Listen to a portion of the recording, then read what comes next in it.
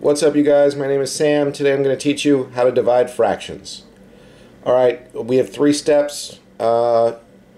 Pretty straightforward, okay? First, you take the second fraction, that's the one you want to divide by, the one on the right, and you turn it upside down.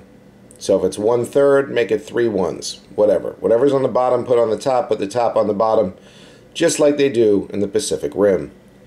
Alright, step 2, multiply the first fraction by the second fraction. So the top number times the top number equals, and the bottom number times the bottom number equals. Now you got a new fraction. Now take that fraction and simplify it. For more information, watch my video that I haven't made yet on how to simplify fractions. If you like this video, don't forget to give it a thumbs up. Follow me for more legendary fast food hacks. Hope this helps. I'll see you next time. Yeah, sure, why not? Okay. Thanks, everybody. Bye-bye.